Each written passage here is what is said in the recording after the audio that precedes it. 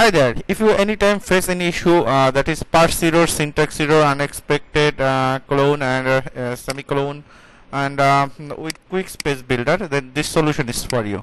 So if you are using Quix 1.9.0 builder with PHP 5.6, then you must see it, because Quix 1.1 is actually compatible to 7.0, PHP 7.0. So suggestion is update to 1.92 version. The simple is you just have to update Quix Builder Pro, and its version is 192, and this problem will be solved, because 192 is perfectly working with 5.6.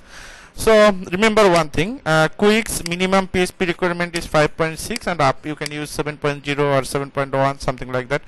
And this is for all. Thanks for watching. As Quix 2.0.2 is not tested by me yet, so I will not suggest it yet.